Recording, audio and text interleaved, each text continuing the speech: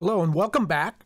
And in this video session, we're going to look at using a BJT NPN transistor as a simple low side switch that will allow us in this application to do logic level shifting.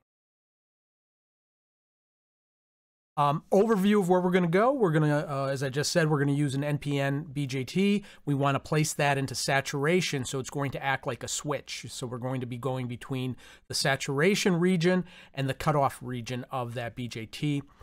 In order to do that, we have to look at, first we have to look at the reverse breakdown voltage of the device and make sure that that is large enough, that voltage is large enough to handle the voltage that will be across the collector to emitter when the switch is open. And then we're going to look at the data sheet, and from there we're going to grab the collector to emitter saturation voltage, the collector current in saturation, the base current in saturation, and the base to emitter voltage in saturation.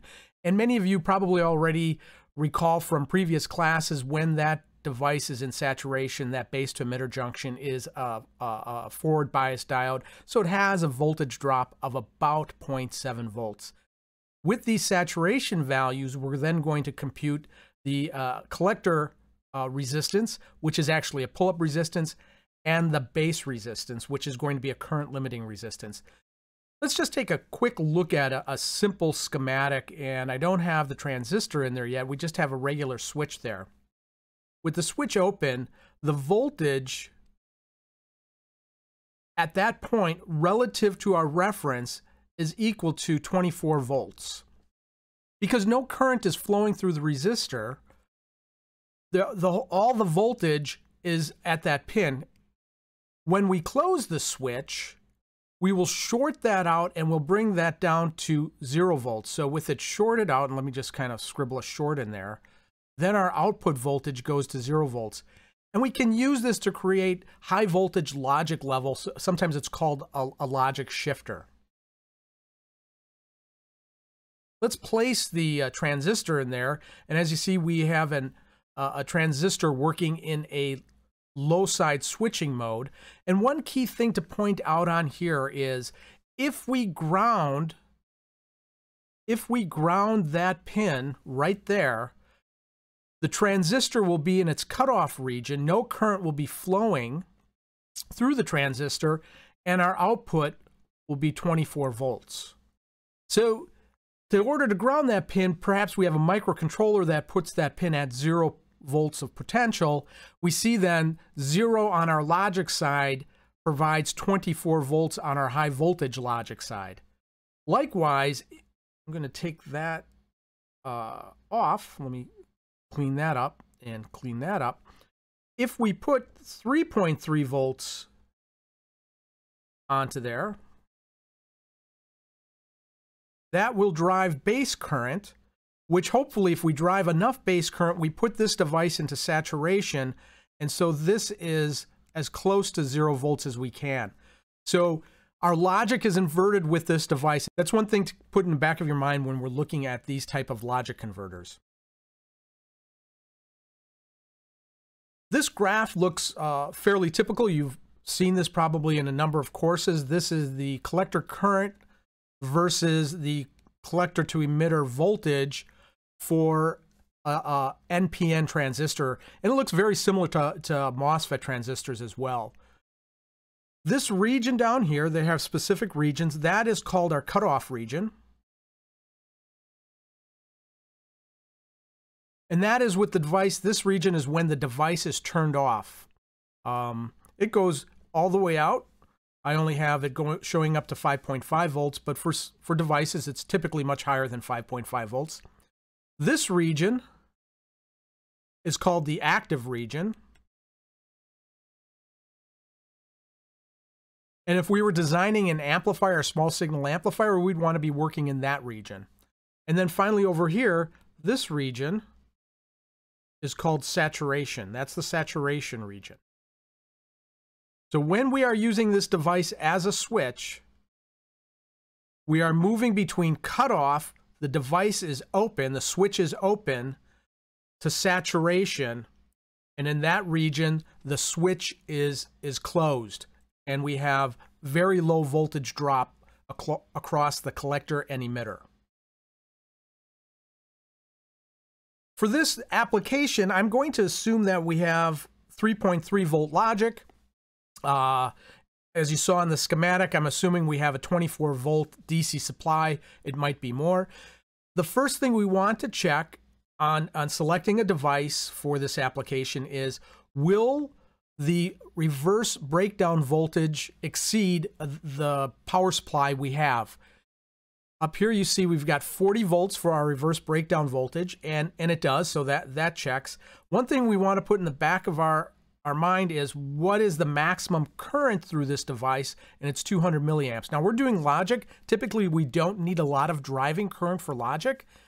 If this switch had to actually drive more current, this might not be the right transistor to select. And so we're going to look at the 2N3904. It's a very common small signal and simple logic switching transistor. The key things we want to look at now on the data sheet to put this into saturation are right over here. What is our saturation voltage, and what is the base current when placing this device into saturation? And we see the base current is going to be anywhere from 1 milliamp to 5 milliamps to place the device into saturation. And the voltage, when the device is saturated between the base to emitter, that base to emitter voltage, it is almost a diode drop. We see somewhere between 0.65 to 0.95. Now let's do some calculations. I'm going to bring up the whiteboard and we'll do our calculations there.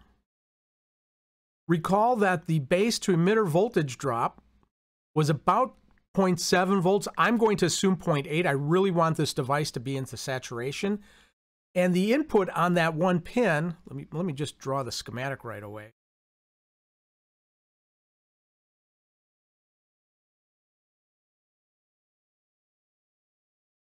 Our input pin had a 3.5 voltage logic level voltage, and here's our base to emitter drop. And so therefore the base current going in, I sub base, is equal to 3.3 volts minus our base to emitter voltage divided by the resistor in the base. That resistor is actually acting as a current limiting device. We can solve for that resistor.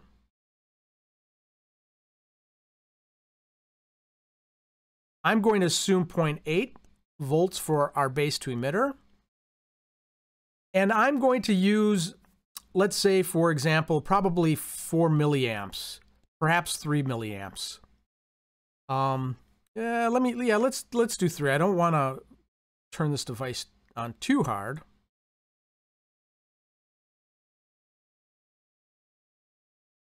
If we do that calculation, that's 2.4 volts. My math's not that good. 2.5 volts or so divided by 3 milliamps.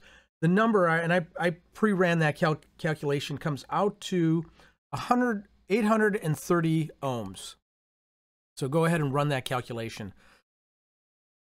Not a typical standard value. Let's select 820 ohms. That is a more common value. We could even use probably a 680 ohm resistor here as well if we wanted to. That would turn it on a little bit with a higher current, base current. Or we could go with an even larger resistance, perhaps a 1K ohm, and it still probably would be in saturation. Now the next thing we want to look at is the collector current resistor, R sub C.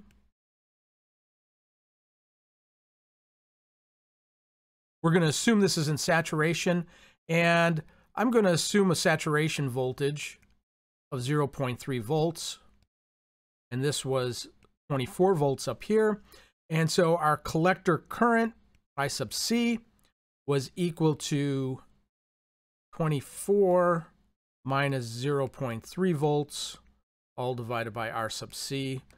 And if you go back to the data sheet, there's a 10-to-1 mapping between the base current and collector current when the device is in saturation.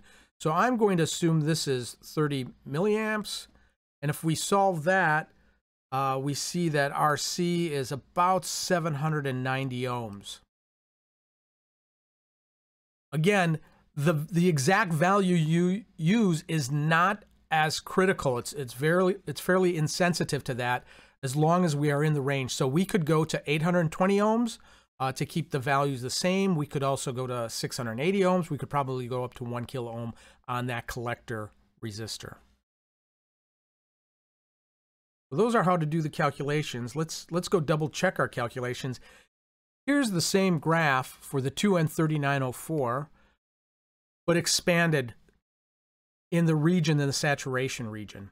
From our previous calculations, we were shooting for a base current of about 3 milliamps and a collector current of about 30 milliamps, which placed us around this area. And as you can see, we are definitely within the saturation region, and we'll probably have a collector to emitter voltage somewhere around 50 millivolts, maybe as high as 100 millivolts. The spec on the data sheet had us up at 200 millivolts, possibly 300 millivolts. Now, the one thing to keep in mind with this device, if you recall, it was 200 milliamps was its max value. So we really want to be in this region here when we go for saturation. I did do some SPICE calculations on this, and I selected a collector resistance of 820 ohms, and I selected a base resistance of 680 ohms, and ended up with a collector current of in saturation of 29 milliamps, a base current in saturation of 3.6 milliamps, and our collector emitter was around 50 millivolts as well. Just to recap the key points of doing this design, again, very basic, simple design. We need to drive that BJT into the saturation region, but before we do that, we have to check for the collector to emitter reverse breakdown voltage to make sure it exceeds the voltage required for our application. Then we pulled the saturation parameters off the data sheet, and those were used to compute RC and RB. Thanks for watching the video, and have a great day.